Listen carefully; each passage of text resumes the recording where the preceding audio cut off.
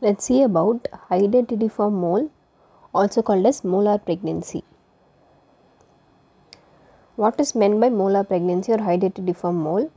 This is a benign neoplasm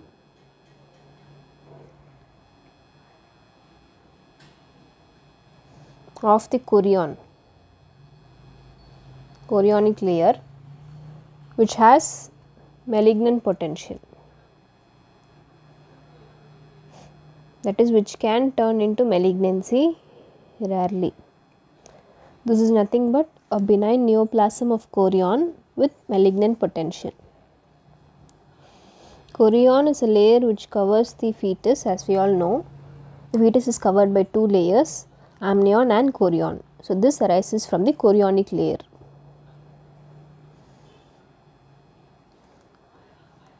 This Hydatidiform mole occurs because of the cystic degeneration of the chorionic villi,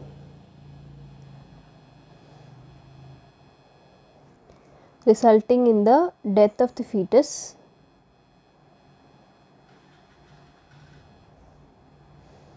And then the chorionic villi gets converted into a large number of vesicles.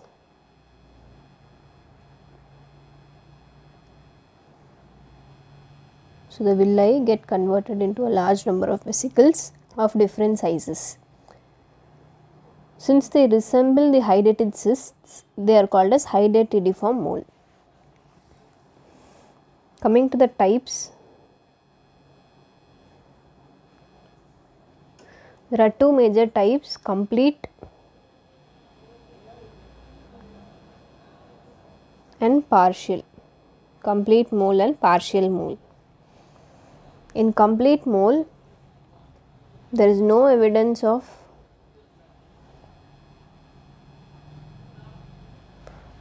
existence of fetus, which means there is no fetal parts present or there are no fetal blood vessels seen. Whereas in partial Hydatidiform mole, there is focal trophoblastic proliferation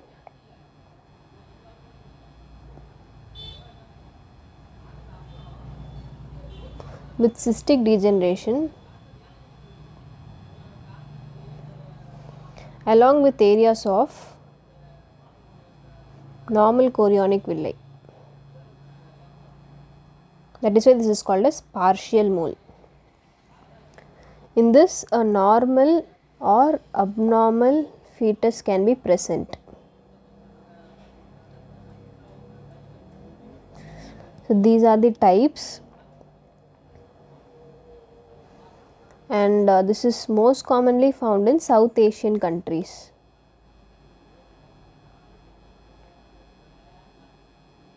The incidence is 1 in 1000 pregnancies.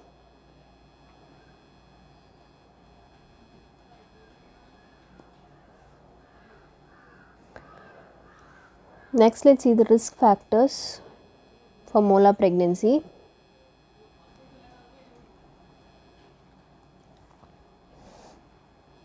First will be extremes of age.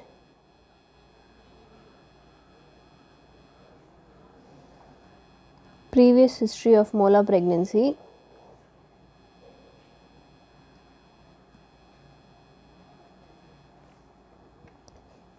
There is 4 to 5 times increased risk in this current pregnancy.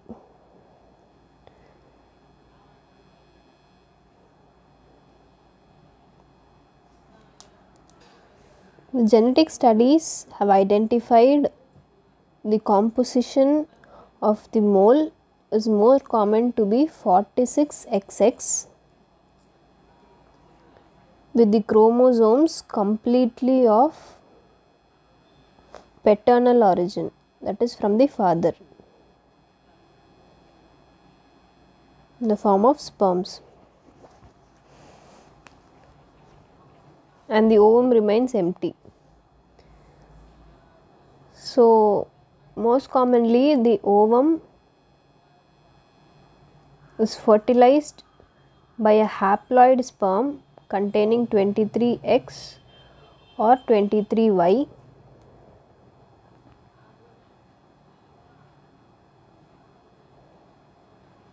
So the sperm is haploid, which fertilizes the ovum, and after fertilization this duplicates its own chromosomes.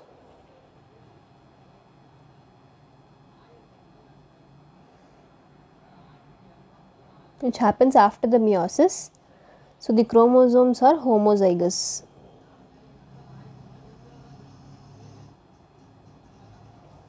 Which are entirely from the father.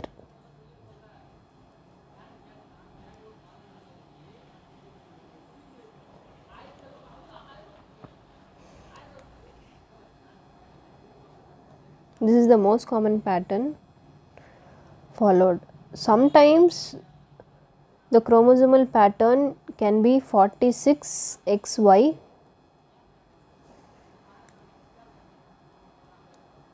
which is heterozygous,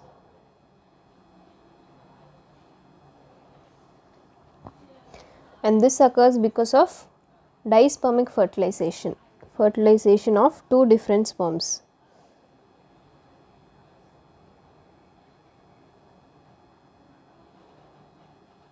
Leading to 46XY heterozygous type.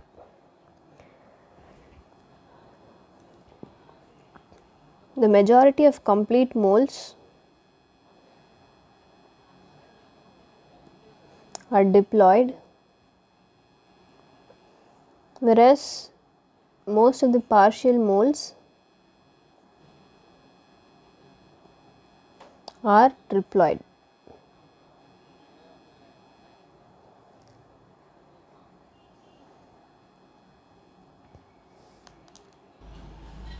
Next, coming to the pathology.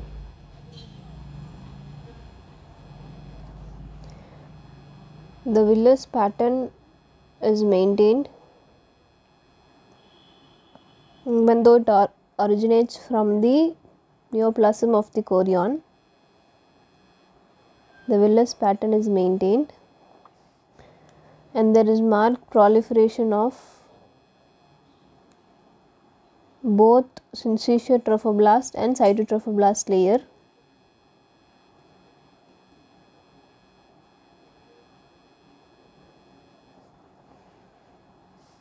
And also there is stromal edema seen. So because of this increased proliferation of trophoblast, there will be increased levels of beta HCG secreted by the trophoblasts than in normal pregnancy. So the key for diagnosis is very high levels of beta HCG.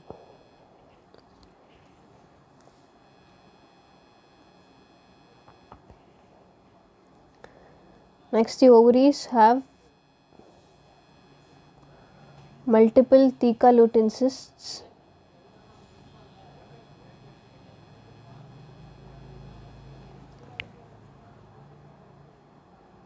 due to large amounts of chorionic gonadotropin, which overstimulate the lutein elements, forming theca lutein cysts. This is the pathology. Then the clinical features. The clinical features include bleeding after a period of amenorrhea.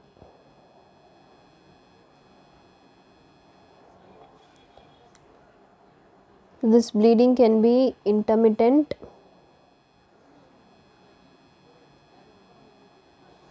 or continuous vaginal bleeding.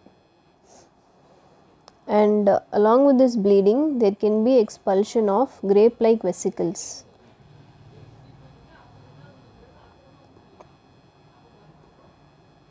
Grape-like vesicles can be expelled out along with this bleeding.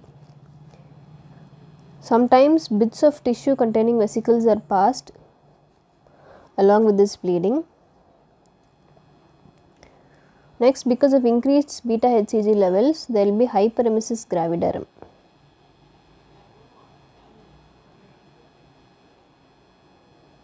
Increased vomiting, which results in dehydration. Next, there can be signs of preeclampsia.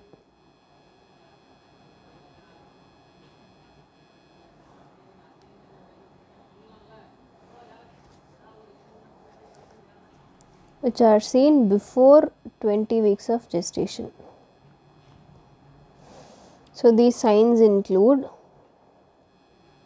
hypertension, albuminuria,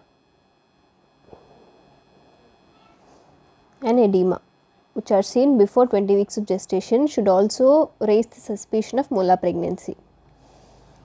Next is hyperthyroidism. Signs and symptoms of hyperthyroidism can be present.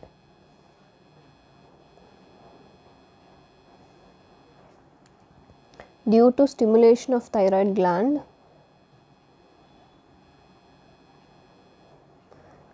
by increased levels of beta HCG, because this simulates the TSH, similar to the TSH. So it stimulates the thyroid gland, giving features of hyperthyroidism. These are the symptoms. Coming to the signs,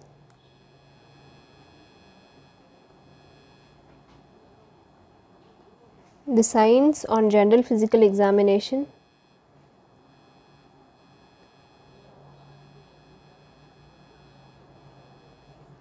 the patient may be pale,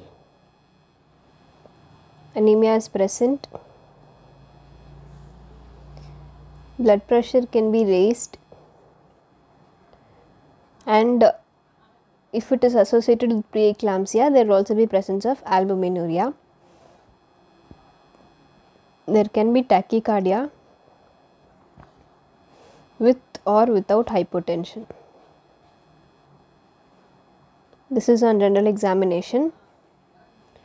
An abdominal palpation, the uterus is enlarged more than the period of gestation and the uterus appears boggy.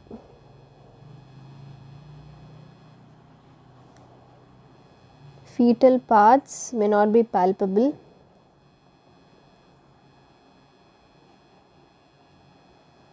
And fetal heart sounds not heard.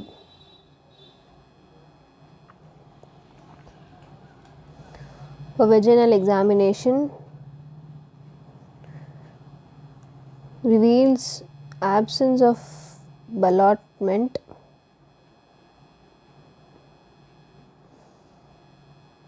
and the presence of enlarged cystic ovaries.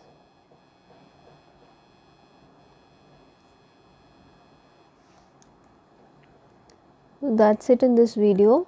In our next video, we will see about the diagnosis, investigations and treatment of molar pregnancy or Hydatidiform mole. Thank you.